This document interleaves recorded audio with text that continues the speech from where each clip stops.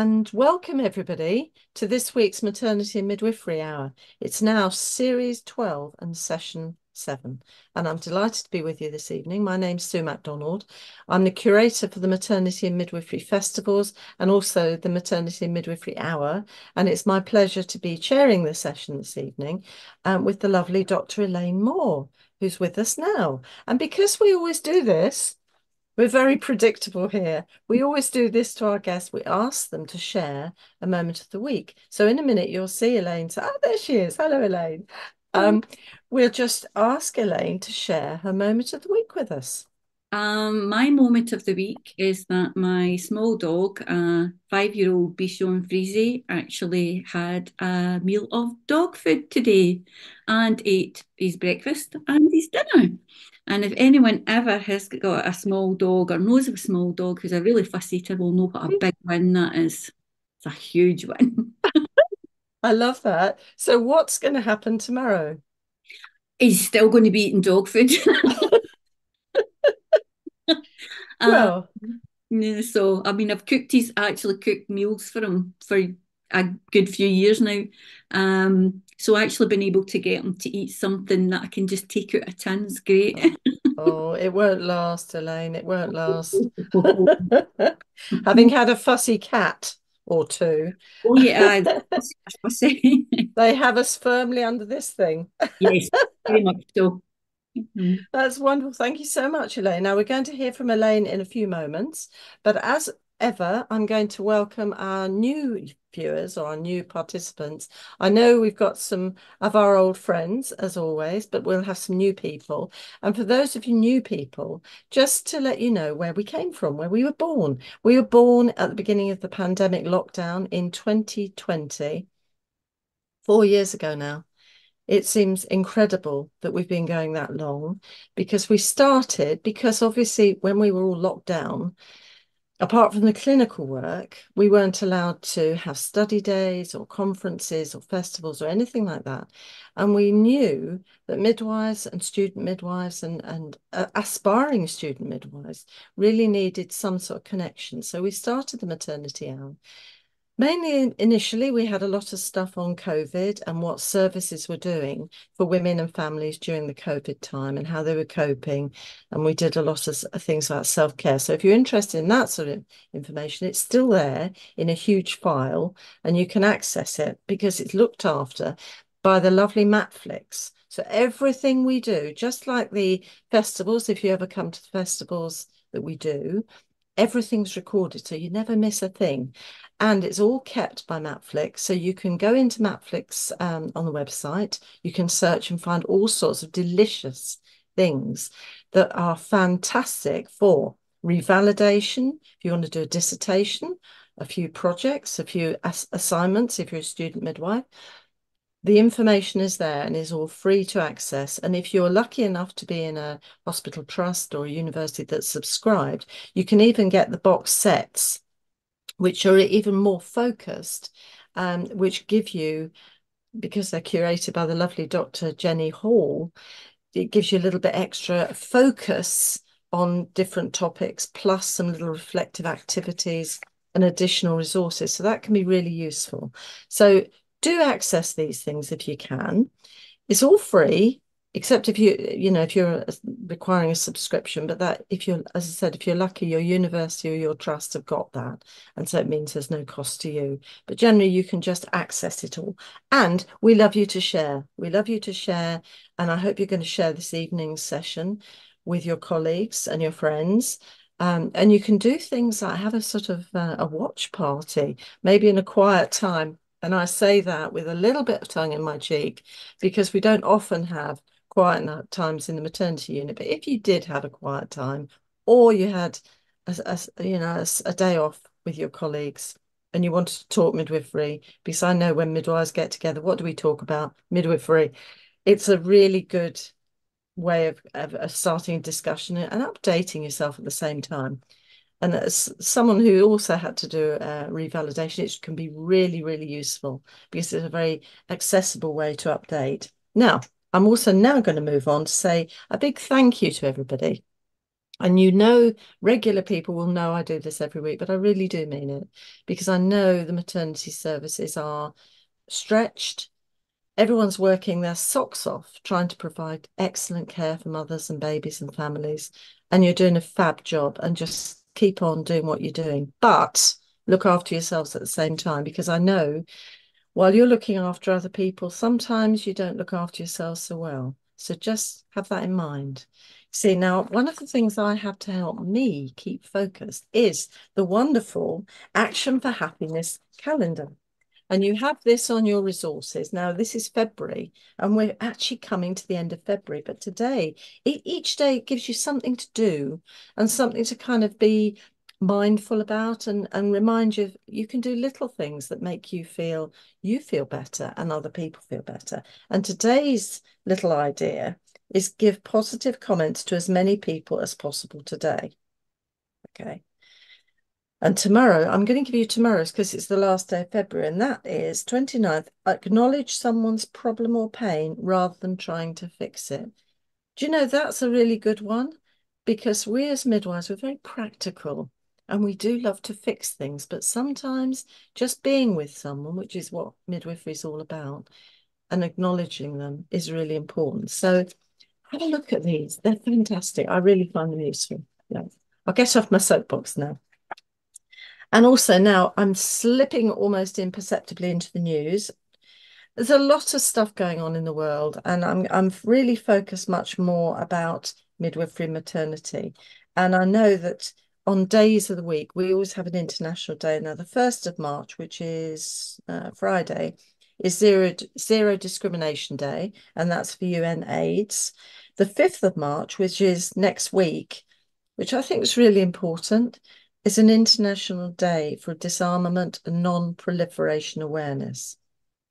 And isn't that important at a time like this when the whole world feels as though it's going a bit mad, quite a bit mad? Now, the other thing is I've got a tweeter of the week is Faiza Raham's Twitter. Now, we've had Faiza on the hour before, talking about her project, and she does this sort of walk and meet with mums in her area.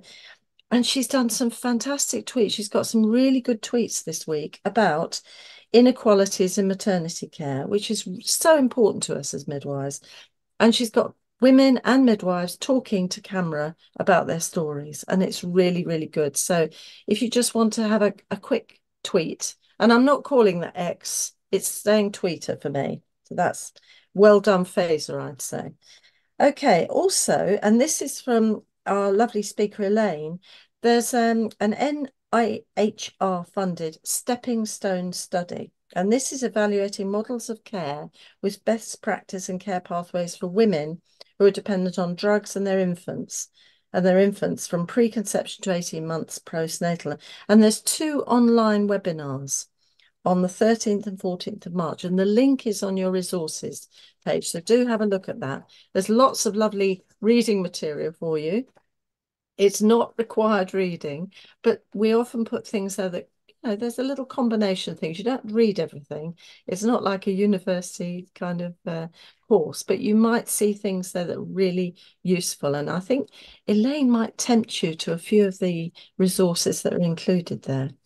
And so, without further ado, I'm really excited about this. We have just one speaker this evening, and you'll know that regular viewers will know we sometimes do have one, sometimes we have two, sometimes we have three, but today we've got Elaine because we've got her. And she's going to be talking about research and all the work she's been doing. Now, many of you will know Dr. Elaine Moore, and she's sharing at her work looking at caring for pregnant women with substance dependency, hence the link I was just talking about. Now, she's a retired midwife, and we're having chat before. Once a midwife, always a midwife. You never lose that. And she says she's retired, but I think she's thinking midwifery all the time.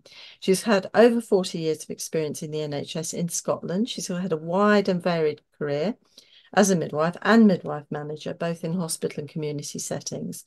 She is passionate, and you'll see this, is passionate about improving maternity services for women and pregnant people, reducing health inequalities and midwifery-led continuity of care. And those are all close to all of our hearts, I'm sure. Now, prior to retirement, she commenced a professional doctorate with the University of the West of Scotland and graduated in November 2023. I think she's also addicted, I think, to studying. I just get that feeling. Now, her study explored safeguarding midwives' experiences of caring for pregnant women with substance dependency and their families. And this included how midwifery-led continuity care assisted midwives in building and maintaining relationships with women, as well as members of the multidisciplinary, multi-agency team. So I'm delighted to welcome Elaine to us. Thank you so much for coming along this evening.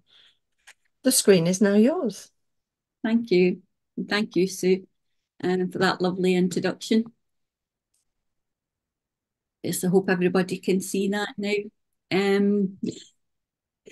Just to say again, thanks very much for the introduction, Sue, and thank you to the Maternity and Midwifery Forum for the opportunity to share my research tonight.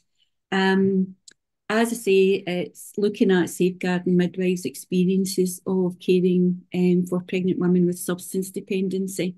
And it's exploring really a relationship building and how they built relationships and how they managed to maintain those relationships. For ease in the presentation, I'm going to use midwives to designate safeguarding midwives and women when I'm talking about pregnant women with substance dependency, because it is a mouthful, and the number of times I say it, it probably would be here for about an hour. So why did I decide to look at this? And I think the thing is when you're going to dedicate a large part of your life to something, you really have to have a particular area of interest in it, because sometimes by the end of it, you will hate it with a passion. However, this is something that was a real area of professional and personal interest because of some of the things that happened in my younger years. When I started looking into it, there's lots of research there about women's views on maternity services and midwifery care. But there's less research exploring how midwives experience caring for these women. And the research that is there tends to look more at midwives in a hospital setting or in a clinic setting. And very few of them actually were midwives who were involved in caring for women in a continuity of care model. And when I looked at it, there was just no research to date exploring how these midwives maintain relationships with women in a midwifery-led continuity of care where they are the main professional for the women. So what was my study aim? My study aim was to explore how safeguarding midwives provided care, and in particular, like I say, around about the relationships. How did they build the relationships and how did they maintain those relationships? When you actually look at it, there's many differences in the job descriptions of safeguarding midwives. If you spoke to a lot of safeguarding midwives across the UK, their roles and their jobs would be completely different. Some of them are safeguarding midwives but have a solely advisory role, whereas other midwives, like the midwives in my study, actually provided care to the women, hands-on midwifery care. There was 5 safeguarding midwives who took part in the semi-structured interviews, and we did use what we call a visual inquiry technique, and that really was just picture cards. So it was cards of different pictures that the midwives could choose if they became unstuck when they were trying to describe something.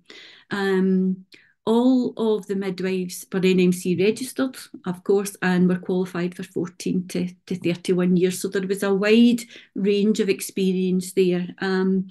They cared for the women in a mixed caseload. So there was mixed vulnerability. It wasn't solely substance dependency.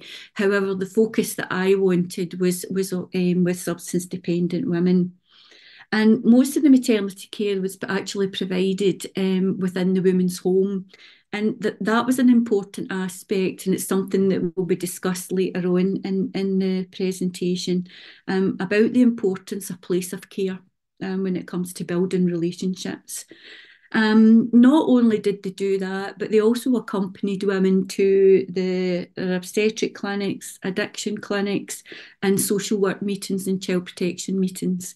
So they really were that woman's advocate for her throughout her care. All of the midwives had demonstrated an interest in caring for women with vulnerabilities before joining the team. And it was about caring for women with vulnerabilities, not child protection. So there's a definite difference there, although they had an interest in that. And you'll see the next slide while I put that on is because 3 of the midwives had attained a postgraduate diploma in child protection. So that was an important facet of their education and their knowledge. So when you start off with this, you start off with questions. And see, it can start off, you've got one question, and then when you actually sit and think about it, it's about, well, what builds that question? And that's where you come in with your aims. So as you can see, the research questions were very much around about relationships. And it was all about, what was their lived experience? What was the nature of that experience? And what was the nature of the relationship? Did the midwives have any personal or professional qualities that were different that actually helped them with an interaction? And then did they have any other experience or knowledge that helped them facilitate a supportive relationship? And one of the big questions for me, which has only got one aim, is that did this relationship with the women then change how they interacted with the wider multidisciplinary, multi-agency team? And you'll see that later on, my answer to that would be yes. And you'll see why I answer yes to that already later on. So the reason that I've brought this slide up is to kind of discuss my methodology, because I always think that that's important with research is to actually understand a wee bit about what the underpinning is in it. So I used a relatively new study methodology, which is called interpretative phenomenological analysis. And that first came to light in 1996 by Jonathan Smith. However, it is now quite a recognised methodology in qualitative research. Its roots are in psychology, and its foundations are in phenomenology, hermeneutics, and ideography. And it's based on several philosophies and philosophers. So there's lots of different theories in this. And this is what I really liked about it, because I'm not a great believer in one size fits all. I think that sometimes blended approaches to things actually bring about a better knowledge base and a better understanding of what's happening. And it focuses on the particular of a participant's experience of phenomena. So in that way, it's what they call idiographic. So you're looking at a particular experience from a particular participant in a particular context. So it can get right down to, if you like, the nitty-gritty of what's actually happening.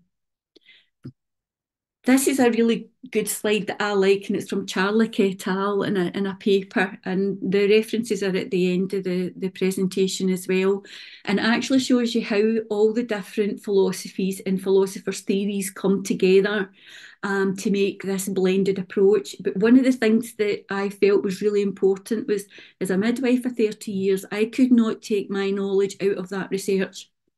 I couldn't do it. I'm not a great believer in Husserl's bracketing, because how can I bracket something? Because if I've experienced it, I was a midwife, I was a community midwife, I've cared for women with substance dependency.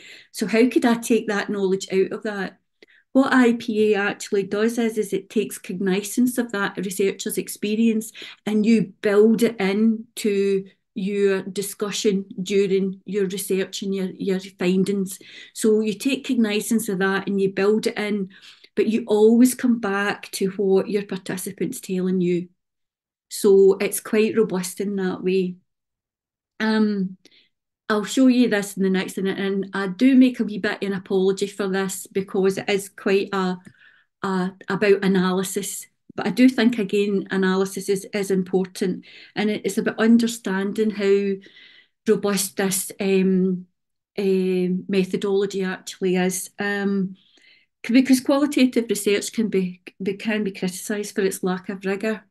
But when you actually sit and look at this, you can see through it just how rigorous this process is.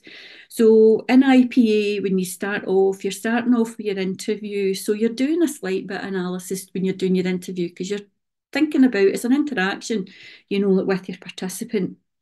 The other thing as well is that then you're listening to your transcript, as you're listening to your audio as you're transcribing. So again, you're getting a wee bit more understanding there of what's happening. And then the real analysis starts. And it's about reading and rereading.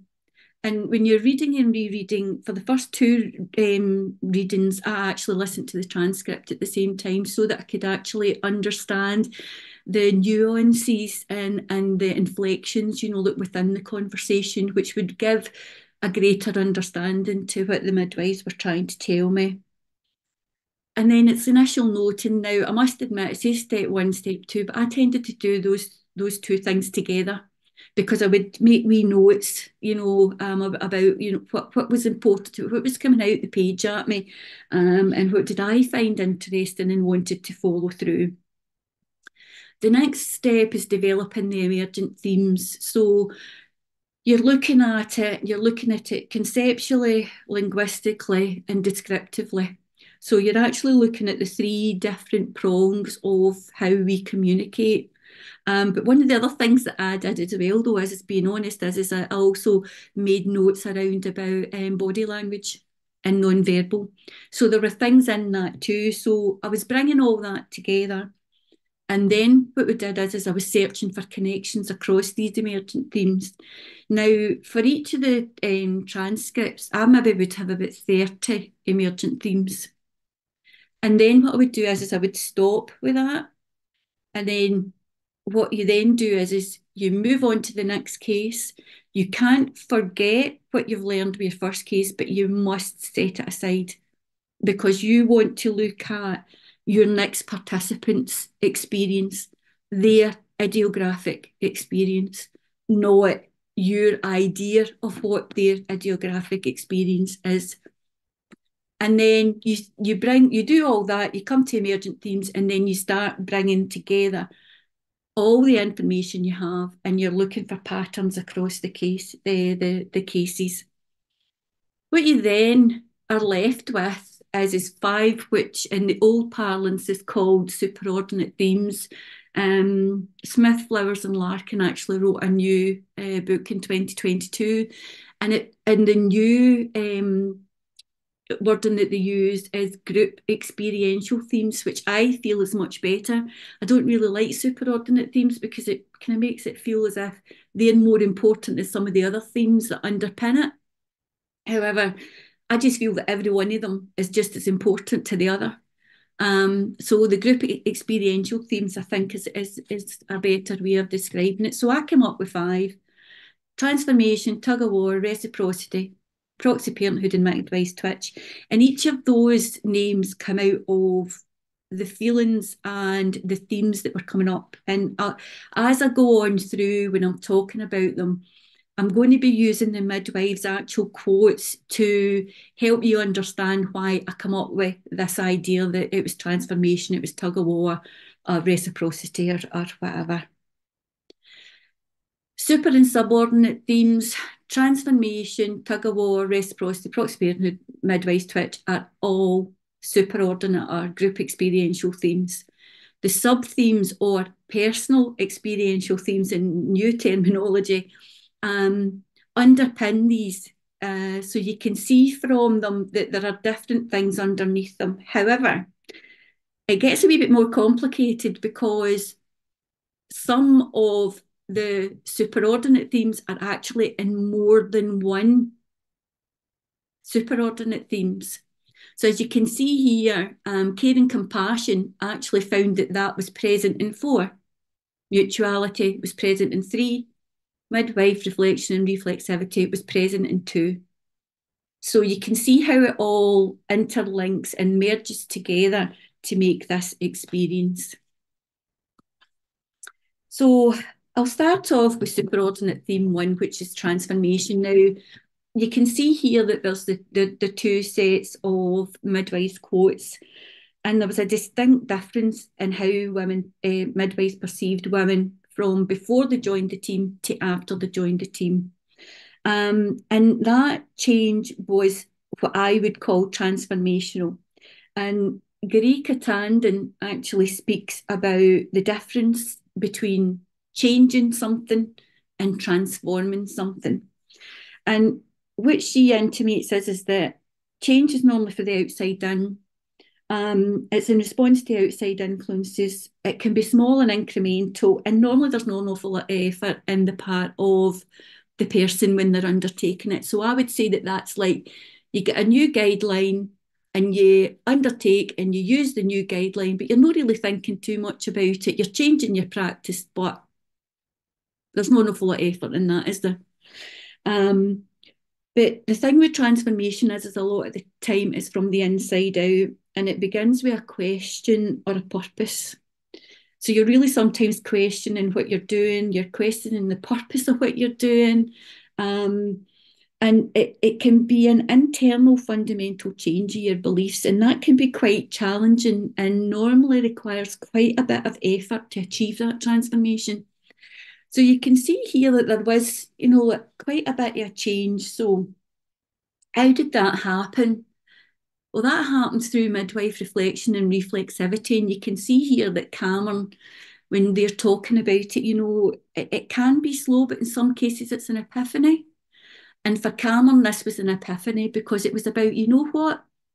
See, if I had been born into that family, that addict could be me. Because if I had to put up with what this young girl had to put up with, and then listening to her actually tell her story and tell her story how drugs helped her cope with that made a huge difference to her. And it was something that came up quite a lot through the study, was how about this transformation that the midwives went through. It was really, really important. And all the midwives actually, it gave an instance like this. This was just one of the most powerful ones, I felt. I know, can I just say, although some of the midwives' names are male, there were no men, there were no male midwives. It was all female. And the thing with that is that they picked their own pseudonyms, some of them. So at the end of the day, so that was why the names are maybe seem a bit unusual, but no, we didn't have a higher ratio of male midwives than others. So another part of transformation is time, the importance of time, and that's a huge thing for midwives.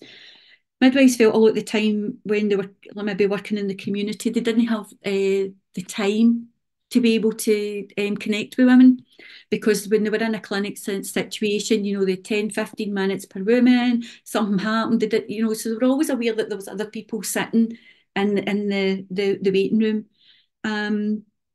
So a big thing about it was the working environment. We all understand that when you're working in clinics or you're working in hospitals, you've got competing demands in your time, and it can be really, really difficult to actually be able to just sit and talk to somebody and find out, what's really bothering you, what is going on with you. And the thing is that it's this thing as well about they really appreciated the ability to work autonomously, to manage their own diary, and to be able to give the women that they perceived needed more time. And that's what built the relationships. The next one is tug of war, a superordinate theme. And this came about, there was two aspects of it. One was with maternity services and the other one was social work. Now, maternity services, it was more along the lines of relationships or lack of them seemed to be integral to how the midwives worked alongside the midwives in the hospital, and how the midwives in the hospital sometimes perceived the women that they were given over to their care. And another big thing for them was that they didn't appear to know what the safeguarding team was about, and just how difficult their role could actually be. So I think that caused friction and a bit of tug of war around about, I do know these women, I know what's best, because I understand where they're coming from. And maybe if you understood a bit more, you would be able to care for them in a more appropriate way. I'll not say a better way, but in a more appropriate way. But the big area of friction was when there's competing multi-agency philosophies and priorities. And you could always say that, okay, this in this case, this was between social work and the midwives caring for the women. But you could also put it to anybody, if you look at obstetrics and midwifery, we've got completely different philosophies. I'm a bit contentious, but we do have different philosophies around about our care, so that can cause friction. Although we work together well, most of the time it can cause difficulties. So for the midwives, they felt that the social workers' main focus was in child protection. And although the midwife's focus was on child protection and keeping that child well and safe, they felt that the way to do that was through protecting the mother and keeping the mother safe and well. So they would always advocate for the mother. And sometimes it was about trying to get social work to see that a well mum is a well baby. So how can we support that? The other thing as well is that they would advocate really strongly for women when they felt that women were being treated unfairly. And in particular, one of the midwives was saying around about, how some of these young women, because of the cyclical nature of poverty and addiction, were already known to social work. So they were kind of written off before they even got to the point of child protection assessments and things. And they would advocate very strongly for these women when the need came. So reciprocity, and this was one of the ones that actually underpins a lot of the relationship building. And for them, midwifery continuity was absolutely fundamental to relationship-based care, and how this reciprocity was built up. Seeing me, seeing you, probably quite a strange one, but some of the midwives had actually had some challenges, growing up. And you can see here one of the midwives says that, it's how I was brought up. I kind of know to a degree what these women are going through. But the other thing is that aspect of being able to see aspects of themselves, of their life circumstances in the women that they care for. And then there was the knowing me, knowing you. And this was a big thing as well, was because you're really getting to know them. And that comes back to midwifery continuity and having the time to sit and actually listen to the women and see what is their life story. How can I help you? And how can I make this journey easier for you? One of the other things was normalise, not stigmatise. And this was actually, the interviews were in 2019. And this was when we were looking at the Best Start in Scotland, which was a lot around about midwifery continuity. And it was felt that Best Start would allow the kind of normalisation for the women who maybe were on substitute programmes such as methadone, where they were stable, they were well. So if they were in what they would see as normal antenatal clinics or being cared for in a midwifery-led continuity care model, but within a lower risk caseload, then maybe that would help normalise the situation that they were in and make the mums feel more normalised. The other thing was mutuality. And this was about, not doing for, but doing with. And it's about empowering decision making. So it's not about taking the control from the women and saying, you need to do this or you need to do that. It's about actually, well, look, see if I can point you in the right direction. If you make these steps, maybe you can make that difference yourself. And midwives believe that by doing that, then those changes would be more long lasting. So listening. I like this quote because it says, they might be just talking absolute nonsense, but it's really important because for some of these women, nobody listens to them. Nobody. They go into their GP or they go into and they just think, oh, here she comes again. But the thing is, let's say it might not be important to you, but it's important to them. And they felt being able to listen to the women made a huge difference. And walking the tightrope, this goes back to the transformation, what I said earlier about transformation not being easy. because we all have beliefs and attitudes, and a lot of them are ingrained. And you do try not to judge people, but you can't help being human yourself. And sometimes you will, and that's normal. But it's about how you then reflect on that and then move forward. A lot of these women, and in particular when the midwives were talking about this, they are involved in criminal activity. And it can be difficult for the midwives, like who have got a moral compass, who that is different, to actually be able to do that. So sometimes they might not like what they do, but they like them and they will care for them 100%, genuinely care for them, as one of the midwives says later on. And then balancing relationships, and it's balancing relationships around about making sure that you're not building reliance, because what you're trying to do is build empowerment and self-reliance. So it's walking that tightrope, and like kind of that balancing thing about making sure you're not being too much of one and not enough of the other. This was huge, the power of the women's narrative. Listening to women's story is the most influential thing that these midwives told every time they would come back to it, and understanding that it's life circumstances that bring people to addiction. It's not just they woke up one day and they decide, you know what, I'm just going to start using heroin. So proxy parenthood come in through actually looking at the linguistic patterns within the text, and it was demonstrated through some of the words that they used, things like protection, care, compassion, nurturing, support, guidance, lots of the things that you would, if you spoke of a parent, you would think that, well, that's what being a parent is. And this vicarious parenting was actually highlighted in a study of psychologists who were caring for children with adverse childhood events. And what they were actually doing is that they started to find themselves parenting the children, but they also then started to find themselves parenting the parents, so that the parents would then parent the children in a way that they felt was appropriate. So that was where this kind of came from. And they kind of spoke along the same way, using much the same language. It was more common when the midwives were speaking about young women who they felt had limited maternal or paternal support. So sometimes kids who were in care and things like that, they would feel quite maternal towards them and would demonstrate that. And then the next thing was courageous conversations. And this is sometimes about boundary setting as well. As a parent, you set the boundaries of what you expect that relationship to be.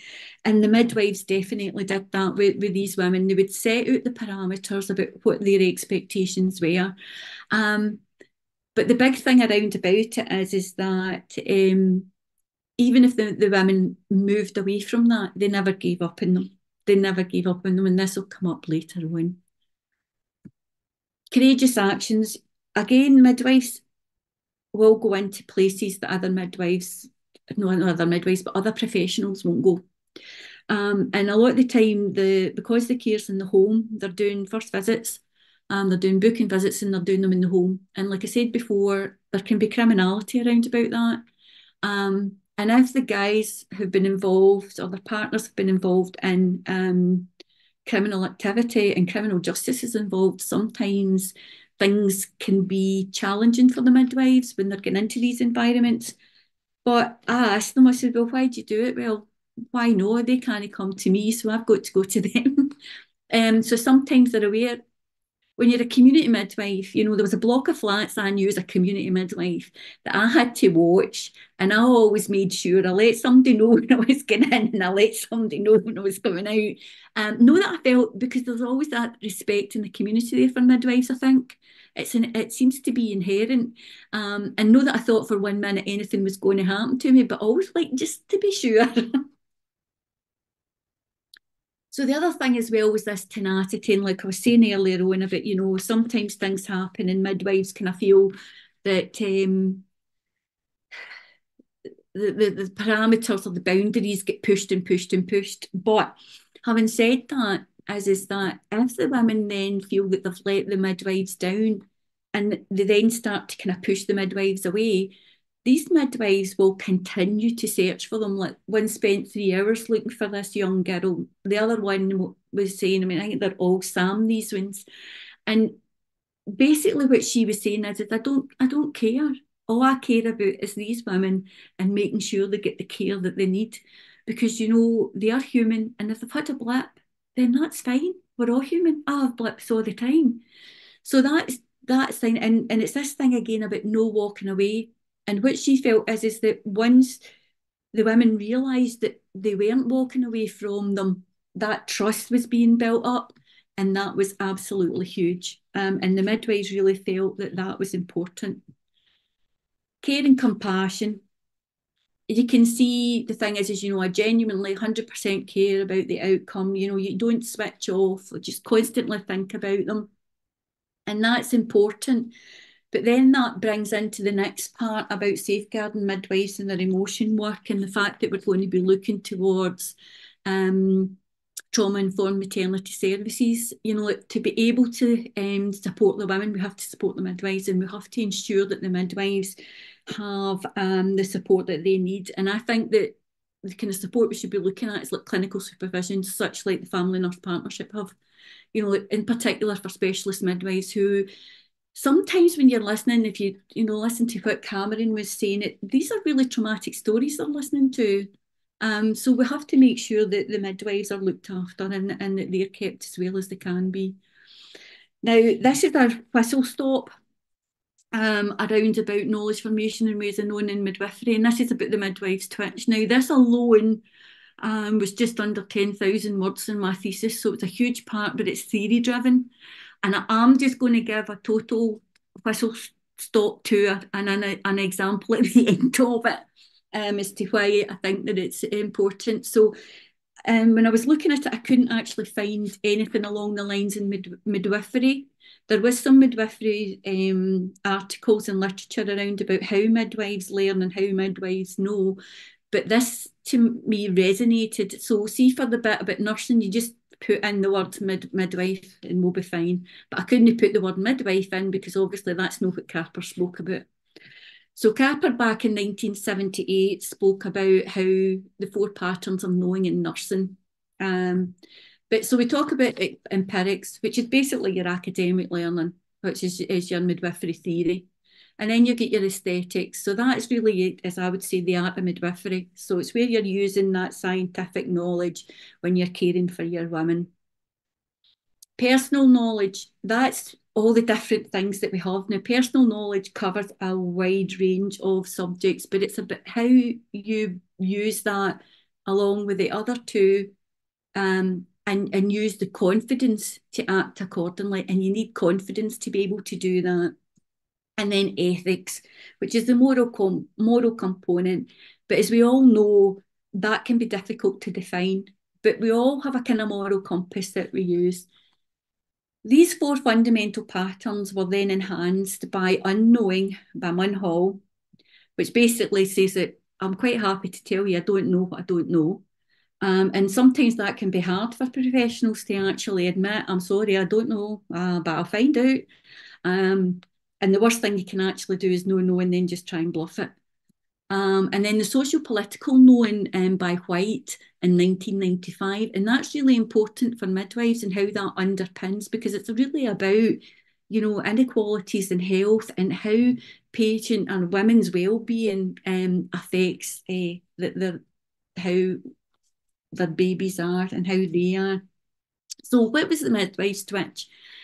What it is an intuitive use of all the knowledge that we have. And it's what I identified was a mechanism called phronesis. It's sometimes described as practical wisdom, but it's actually just an amalgam. The best way to describe it is it's just an amalgamation of all the knowledge that we have, everything that Carper, Mun Hall and White talk about. And then it's this using it in a moral way for the best interests of the people that we're caring for. And basically it's a gut feeling. Now, I do not know a midwife on this planet that hasn't a gut feeling about something. I don't know that. I just don't know what's going on here, but I know something's going on. So this actually has two aspects of it. It shows you how the midwife uses all the knowledge that they have to actually basically get a case overturned. It was going one way, and then she just happened to make a particular sentence because of how this man made her feel. But the other thing around about it is it's about continuity of care, because we know continuity of care builds and supports relationships with women, but it actually supports and builds relationships with the wider team, because they're in a particular area, a particular geographical area. All these people in this child protection meeting knew one another. So they knew when this particular midwife says, there's just something. But the other thing as well is because that midwife knew everybody round about there, she felt safe to say, this is a gut feeling I've got. So that's relatively new as far as midwifery continuity of care goes. We know that. So this is a thing around about, well, actually, it supports that relationship, so therefore supports safety. Next, so what? I always say, we all do this and then it's so what? And really there's no surprise in any of that when you see what the presentation has been before. And then the other thing as well is that you do this and then you think you're going to answer things, and then what actually happens is that you end up with more questions than answers. And that's my research that I think should happen. Now, there's a couple of bits in here that I think the stepping stones will be really, really helpful in answering. And that's the first one about women's experiences of being cared for in this, midwifery-led continuity of care model. And the other thing is around about the place, how does the place of care affect that? And then, like I say, my big thing is that I always feel that when we're looking at models of care, we always focus on medical outcomes, we always focus on clinical outcomes, and I feel we should be looking at psychological and social outcomes as well. So basically, that's me. So thank you to the midwives who took part in my research, because they were very candid, they were very open, which is not easy. And thank you so much for listening. And I think I've managed to do that in no bad time. I think you've done it in brilliant time, Elaine. It's always difficult, isn't it? Because that's been your life and everything for so long. To kind of condense something into, there's so many other things you could be saying as well, isn't there? I Yeah. know that. But thank you so much for that presentation. And I have to say, I could feel the strength and commitment of those wonderful midwives in Yes. all the words they were saying. It was lovely, because Mm, that really comes through so strongly yes. with their tenacity and their commitment to what they're doing with women and families. Fantastic. And I love the midwife twitch, because that really does sum up your so many things about you Mhm. can't put into words necessarily, but Yes. it's there. So Mhm. thank you for that. Now we do have a few questions. Now, any of you've got some questions, you're going to have to be quick, not got long, as you know, but we do have a query. I'm not sure if this is a tricky one, Oh, yeah. Elaine, Okay, we'll but see. this is Carleen Oliver. Hello, Carleen. And Carleen says, funnily enough, I'm currently writing my dissertation on alcohol use during pregnancy Uh-huh. based on socioeconomic status. Can anyone point me in the right direction of any interesting reads? Thank you in advance. Now, Elaine, any clues? Can't you think off the top of my head, being honest? Okay. Because obviously my research was a lot around about the midwife's perception of caring for women with substance use rather than actual substance use itself. Um, I will have. I mean, is there any way of sharing it? Like if I troll and find things, because I know I do have some things around about Yeah. addiction in women, but not solely alcohol. Um, I'm I mean, I afraid. I mean, I guess there's something to be said for looking in nice or signed Yeah. guidelines, Hmm. because that can be a good starting point because often there is evidence there, I Hmm. guess, that you could start. I mean, I think what's exciting, I'll say, when you're doing a dissertation is when you start off with this sort of question you have, which Elaine, you put beautifully with Hmm. having all these questions you have to set. Um, when you start searching and thinking about it, you go wide out. And Hmm. you have to be a bit careful of that, Carleen, because you could end up doing a massive project and not be able to really focus in on what you're interested in. But you kind of have to do that broad reading and digging around to find the bits that you want. And I'm sure Elaine might come up with some interesting things for you. Yeah. Um, There's and very, yeah, sorry, Elaine. no, you're okay. I mean, I would say to start off with is looking into the fetal alcohol spectrum disorder because you'll find Yes. quite a lot of the information there around about alcohol use in pregnancy. And it's this thing about finding somewhere to start so that you can then start mining the information. Because what I found is that you will throw away more articles than you will use, but you always have to look at it and Mm, get the article because you might find one paragraph in something that is seemingly nothing to do with what you're looking at, but is really important to how you are looking at that subject, if that mm. makes sense.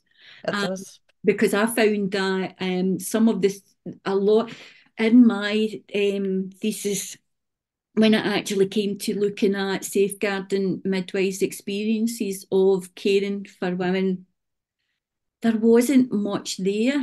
You know, like when I Mm, did safeguarding midwives, I got absolutely no hits. So I had to start coming into it for another way. So I had to start coming into it then as relationships. mm, So it's maybe about turning it on its head and then looking at it as, instead of looking solely at alcohol, is actually sitting looking at it as addictions and then start to sift through the references mm, that are on those papers because I found a few really good papers that way. It takes a lot absolutely. of work. It does. And I think you need a tool to assess papers as well. I'm sure, Carleen, your university will have given you some of the tools, but I think the CASP Yes. qualitative and quantitative Mm. checklist can be really helpful in getting through, asking yourself and getting into that way of thinking. But thank you. That's a lovely question. And Carleen also wants to know where can she can read some of your research, Elaine. Ah, well, at the moment, there's only the one. There is one article on the There's Maternity and one Midwifery article Forum. on the Maternity and Midwifery Forum. However, I mean, I'm in the process of writing other pieces of work that I'm getting through. Hopefully, it's the British Journal of Midwifery is one of them. Um, but I'm just trying, the thing is that you spend so long with this, and I did only graduate in November. You did? So the thing is that it takes quite a process to get to that point, and then well, it's coming up to Christmas as well, so I just kind of left it, forgot about it, and then I think you're uh, allowed. and so I'm in the process of, like you said, I don't think I'll ever give up, but I'll just keep, and so there hopefully will be something coming out in the very near future Okay. around about it.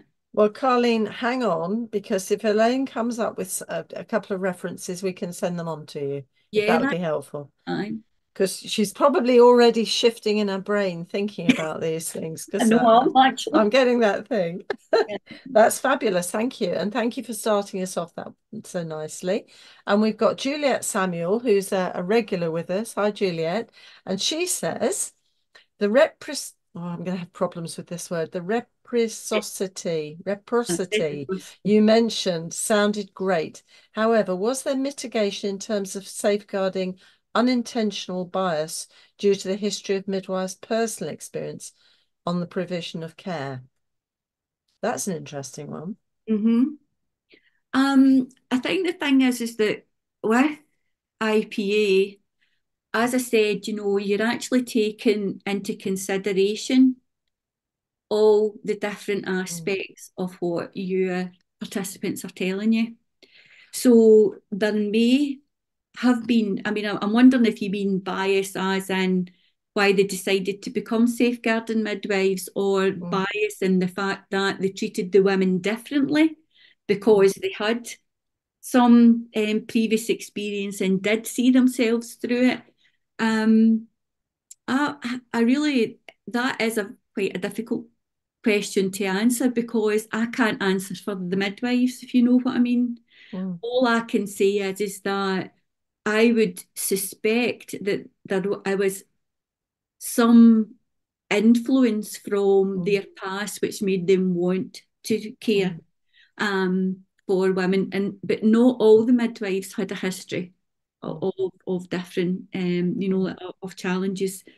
Um, I don't think they treated the women differently because of that, but I think they mm, understood the women mm, because of that, and it gave them an understanding of what they might be going through and this mm, empathy mm, around about it. mm. So, does that answer the question? I think that gets us started nicely. Thank you, Elaine. And Yeah. then I've got Lauren, who says, "Do you know which hospital trusts have a continuity of carer team for women experiencing substance dependency?" I only know of the one in the area that I am in, or I Yeah. should say, in the locality. There are not many. Um, Mm, and that's part of what Stepping Stones is about. It's about mm, mapping what provision is there for the women, and looking at what works best for the women. Now, I personally believe that that's the best way to work for women. I think at the end of the day, midwifery continuity is the midwives, though, in this study were quite clear that intrapartum care was not where they felt that continuity was best served. They felt that it was more to do with antenatal and postnatal, mm, advocating for women, supporting them, and basically doing that early intervention work for them, mm, or with them, sorry. Um, so I'm not sure where else has replicated that model, although I do mm, know that when the model was first set up, that there were several inquiries from other health boards throughout the mm, UK, with mm, an interest in it, but I don't know how many there is. Stepping mm. Stones will certainly give us an idea. So, Lauren, find that link and get into that Yeah. workshop. It'd be really useful to find that sort of level of information. Fabulous. Okay, we're on to Nina now, who's saying, "Thank you so much. I'd love to know this research. Would it be possible be able to be shared anywhere? I'd love to have this in my references for university." I think Elaine, I think we're just twisting Elaine's arm because Mhm. she's freshly minted from November, and it's quite a big thing to finish your PhD or your doctorate, which a professional doctorate or whatever, and then start publishing thing. It's quite a long-winded, when you can see the work. Mhm. So you'll have to watch this space. Have a look at the Maternity and Midwifery Forum Mhm. publication that came out, I think, last week, wasn't it, Elaine? Yeah, it was last week it came out, so Yeah. And just keep, and you might want to just link. Are you on Twitter, Elaine? I am, but I don't use it for anything. Oh, okay. So you can't tweet. No, Okay. you You'll know, just have to keep an eye, Nina. what party it is I think, really being honest, it's difficult to kind of, like, if you like, blow your own trumpet. I think Yeah, that's that kind of thing around about, well, maybe I need to get a bit better at that. I think so. This is an important piece of work. Okay. So we've got then Georgia Louise Daly. Hi, Georgia. Now, this is good. I'm right now writing my dissertation. My topic is, what are the barriers of care around the experience of women who misuse substances? Do you know any good articles that would relate to my question? Thank you. My Barriers, goodness, Georgia. Yes. absolutely. I've got, well, no hundreds, but I've got a lot, because there's a lot, like I say, that there is a lot of research actually around about midwives, sorry, women's care, and their perceptions of care, and barriers is a huge thing. And it's simple barriers. It's like, the clinic's 3 miles away or whatever, and they can't get there. I'll give you an example. One of your local hotspots, if you like, for drug use. The buses stop at 6 o'clock at night. So we, trying to run things like antenatal education classes, which are local to the community. The other thing as well is like trying to sometimes, like have clinics, because the people that worked in the area had to work outside the area. A lot of time they weren't home, Mm. and although there is the provision in law for women to attend antenatal clinics, employers don't always let women away. It's Women don't true. always like to, like Mm. force the issue, because, their job's at risk. So Mm. there's loads of different things within that, but barriers, absolutely. There's the stigma around about it, how women are treated sometimes when they attend, if you like, antenatal clinics. I'll, Even the women that come, like to the obstetric clinics and they have their midwife with them, can sometimes feel it's really difficult to do Mm. that, because they're sitting with what they see as normal women, but because they've got a special midwife with them, then at the end of the day, they can feel stigmatized about it. So, Mm. yes, I have loads there. Well, we might be able to liberate a few from you Yes, absolutely. That's not a and problem. share them on the forum. Okay. Yeah, Thank absolutely. you for that. That was wonderful, Elaine. And now we're on to oh gosh, Nina says, amazing. Amazing final question. Thank you, Nina. She says, what alternatives would you consider to a patient that has substance misuse? Now, I'm assuming that's the methadone And the method. heroin issue. Yeah, well, and this is another thing from stepping stones, that because what Really? they're actually looking at is they're actually looking as well as at treatment programs. Okay. So you have methadone, but you also have, this is the same for me with your reciprocity, buprenorphine, which Okay. is used a lot in America, rather than here. We tend to use methadone, basically, in my view, because it's cheap. And it does do the job. So the thing is that it all depends on the woman and what the woman wants to do. There used to be this big thing around about maintenance, and we had to keep maintenance no matter what. Um, but that can be difficult in pregnancy. Women's demands, like actual biological demands for Mm. methadone goes up. So what you don't want to be doing in a way is reducing the methadone Mm. for the good of the baby, when it's maybe going to actually make a woman then go and try and get drugs from outside, like street Mm. drugs, because they don't know what they're taking. Whereas at least Mm. if they have they're on a methadone program and you increase the dose, then you're still keeping them stable. Mm. So mm, I think it's all down to having a conversation with the woman, with addiction services, um, and with obstetricians. But having said that, because this was like a midwifery led program, and because the midwife was always with the woman, Mm. like when she was going to like her addiction services, the decisions tended to be made there. Mm. Um, I think the whole thing is that I don't have a big view of methadone versus Mm. epinephrine. I think that there are pros and cons to both. Mm. Um, I do think that for women to actually reduce to the point that they can come off a substitute, um, is a bit, how can I put it, challenging. Mm. And I don't know that it makes that much difference Yeah. safety wise to the baby. Yeah. Because being honest, withdrawal from methadone for babies doesn't tend to be as severe, and it's been shown clinically that it's not as severe as the likes of heroin or cocaine, or one of the worst, diazepam, believe it or not. Yeah. Yeah. Absolutely.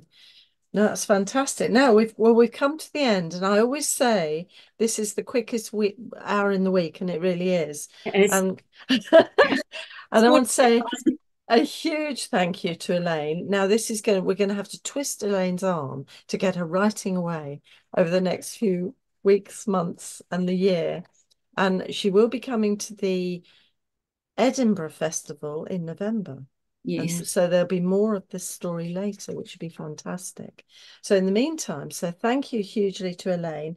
I'm going to say thank you to Angela, who's behind the scenes, making sure this is all recorded beautifully, and to Paul, who's been feeding me the questions. I should have said, that's why I keep looking away. It's not I'm looking away from you. I have to go to my other screen, for I have two screens, one with the questions. So thank you to Paul for feeding those through to me and making sure all is running smoothly there. The resources will be there available, and it'll be on you have your podcast on Friday for those of you like that at 6 o'clock in the morning for you, and this will also come round on Tuesday. But do share it with your colleagues. This is a really interesting from so many different facets, not just the fantastic midwives, but the fantastic midwife here in Elaine, but also the research methodology, which was really interesting. And you might want to watch that again to get the understanding, because it's like when you come into midwifery, it's like learning another language. So we've been introduced to this one. So just to say, next week we have a focus on preeclampsia and eclampsia, and we've got preeclampsia and eclampsia in labour, birth and beyond with Layla Lavalley and Anja Johansson Bibi. Don't forget to book if you want to come to the All Ireland Festival in Dublin on the 9th of April, or to Birmingham on 14th of May. The programme's very exciting. So in the meantime, I have to say good night. We'll see you next Wednesday, same place, same time. And in the meantime, take care of yourselves. See you soon.